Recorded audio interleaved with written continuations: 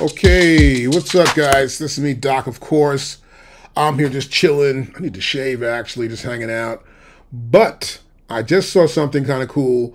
They updated the software manager, which is actually called now the InMusic Software Center. And it makes it much more easier to actually update. I just updated my MPC with it and updated some other things too. I just got a brand new MPC, the MPC 1 Plus, and that'll be out soon. I'm done with that video just about. Just got to do some edits and then put it out. It's a long video, about 4 hours long, but it's how to use the MPC 1 Plus. Anyway, let's get to the point of today's video. And we're going to get down to here. Here we go. InMusic Software Center, which is right there. I'll click on that. This opens up, and here it comes right now. Let's make this really big, hide everything else here. Boom, there you go. Now we got it maxed out. The chair's kind of squeaky today. Okay, here we go. InMusic Software Center. It's a big presentation here for this thing. And this is kind of cool. This makes it easier for me to do everything, actually. I have everything here. I've got some hardware. All the hardware I've got. Expansion packs. All my expansion packs. All the software I've got, and support. If I got support, I need support on something. I need support. Please support me. I come right to here, and we're in support. It pulls the page up for support, which is kind of cool too. And this is support. Alto? Well, whatever that is. That's an Alto? Okay. It's Alto right there. Kind of cool. Let's go to AKAI Professional. We'll go to here. We have a support page for this one too. And let's see the support page. There you go. So it gets you around where to get your support from. Now let's go from the top here. Add a product. You know, you get a brand new machine, you want to add it. You got to go to the website, you got to log in. Well, this way, they already know who I am. I'm locked to them already. I just use this app, I'm in. I put it in my dock area on my Mac and I'm good. So I don't know where you put it actually on a PC, but there must be a dock area. Just put that application right there. Now here, of course, I put the serial number in here. I add it to the account, then bam, it's in there. Much more easier. Now, my thing had always been in the past about getting all these softwares and then downloading them one at a time and then putting them in. It's like crazy. And I got an easy way to do it eventually. But now this is much more easier. So for example, I'll come to here, I got my software, and we'll see here, we got 2. It says here 2. What's this 2 thing for?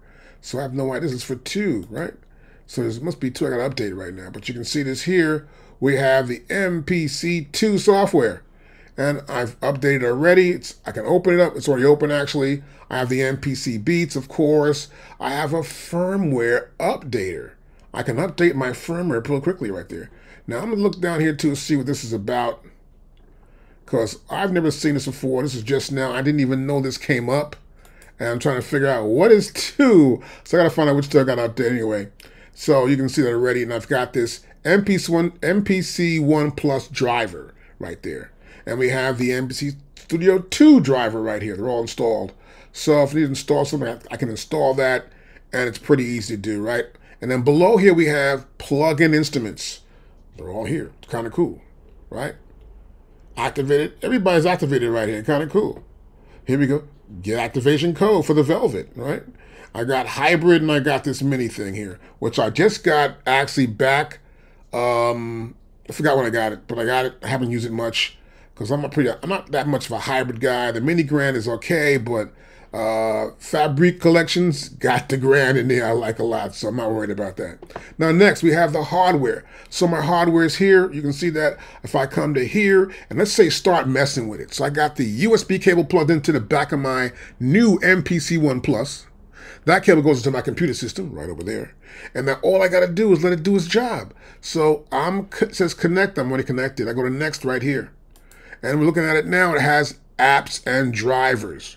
Now the drivers are very important to work with the apps, of course. So I've got apps here, a list of the apps they gave me. And of course, right here, information is right here. I don't know much. Let's go here. If you don't know much, you click right there. Well, pretty simple. It says it's a driver. That's about it. And it gives you the version of it, the number 1. And then over here, we got this one that says install, right? I'll click here, same thing. What you got installed, what's going to be installed, click that out. Now next, we're going to have here, which is the MPC sound packs. And these were installed also, which is kind of cool. Didn't have to do much, you know, just let it install. Plus, I got that special thing, Jura. Let's go to next here. And I got that. I put it in here. I uploaded my stuff. I went to the store, picked it, and it's good. So this is all done. And actually, we have the software here. The hardware is here, right? There's the hardware. Then we have expansion packs. All the expansion packs are here. I want to make sure they're installed. Now, one thing I prefer them to do, too, is actually take the expansion packs and install them directly in the MPC One. Why not just do that, you know? There's no link for that, which I would love to see. As you can see, MPC sound packs are right here. I can click there, they're gone, they're back again. But there should be a button here saying, whoa, let's start putting that inside something else, you know? I want to download and install someplace. So it's already been downloaded.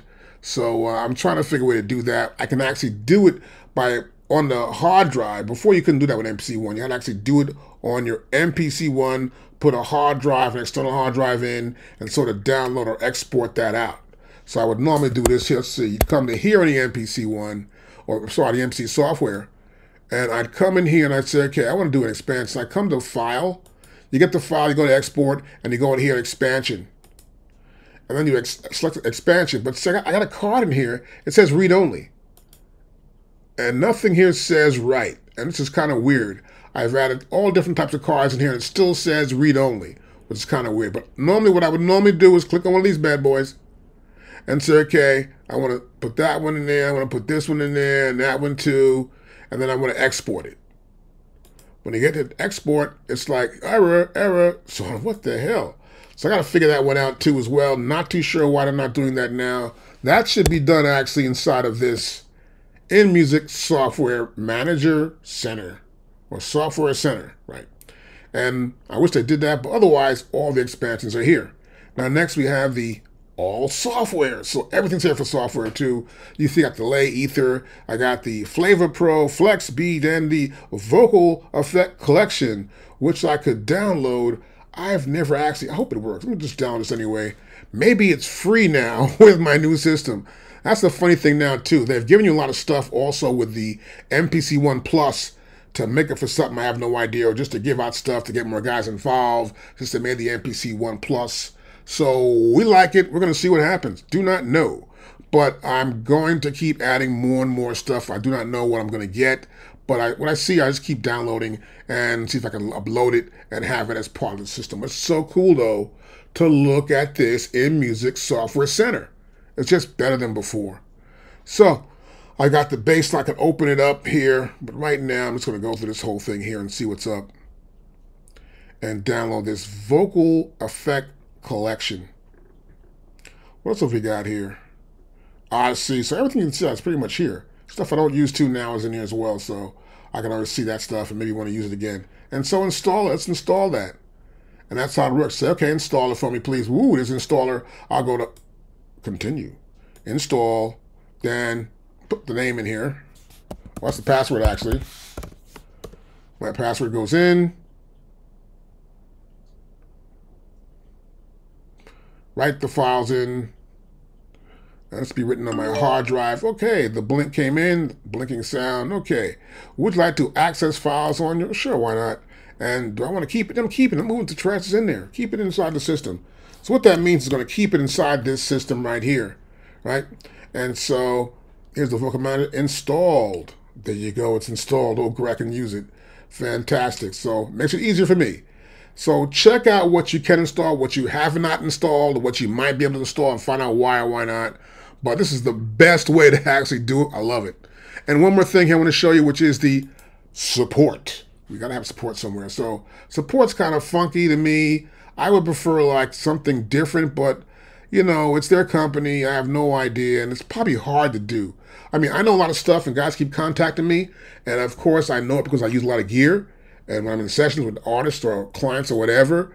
But I know it because I have gotten so many questions. An artist will come in with an MPC. He wants to use this device with the MPC and Ableton Live. I got to run the MPC outputs of all the parts directly in the Ableton Live because he wants his effects in Ableton Live. And I have to do a whole bunch of stuff, and to do all this stuff, you need to know it. So it's hard to do support. I understand people are complaining about AKAI support. I get it. You know, I don't know anybody has great support. Even Apple is not the best with the support. And I do love Apple stuff, but you got to know your stuff these days. It's getting ridiculous with it. But What can I tell you?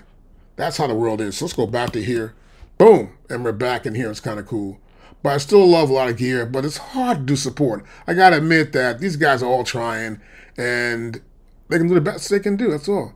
So any questions about this new update or about how to use this, I pretty much know the whole thing now. You can hit me up at the bottom or talk about it, whatever. I will be making a brand new video and posting it online by Tuesday of the MPC 1 Plus.